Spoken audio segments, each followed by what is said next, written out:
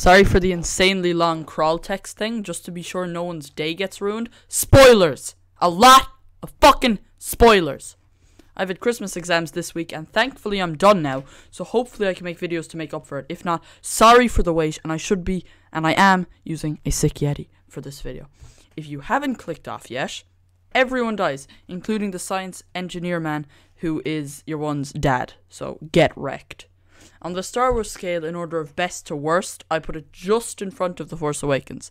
Honestly, I thought it was really on par with the original trilogy, which is surprising seeing as the latest movies in the franchise have been a bit stale apart from The Force Awakens. Disney have made this movie so good. Vader is so incredible, and his lightsaber scene at the end is lit. It's so cool. He's like, pow, pow, evil man. And you finally get to see him as a scary, powerful guy that you don't really see as much, you know?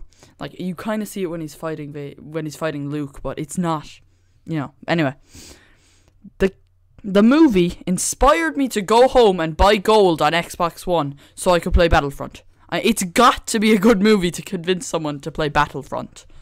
The character development was pretty poor, but at the end, spoiler, when the blind monk guy dies, after being like, I am with the Force is with me, I am with the Force is with me, and when the heavy guy bays Malbus and the monk are hugging, it's so sad. It's really powerful though. It's like, yeah.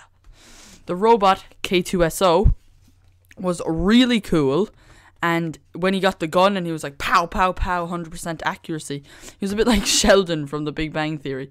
The odds of dying are 85%. I can survive in space. You can't. Stuff like that. There's good humor, and the ending doesn't mess with A New Hope.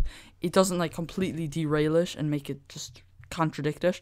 Something that disappointed me but was unrealistic was film theory's theory that the characters in this, the like main people, are the Knights of Ren, but that wasn't true because they all die.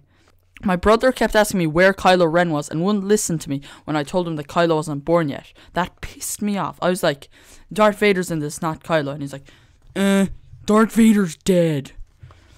It was a bit boring at parts, and as I said, the character development was kind of poop. In the end, I do praise Rogue One, A Star Wars Story, though. Thanks for watching, and comment if I should make a separate movie review playlist or continue these.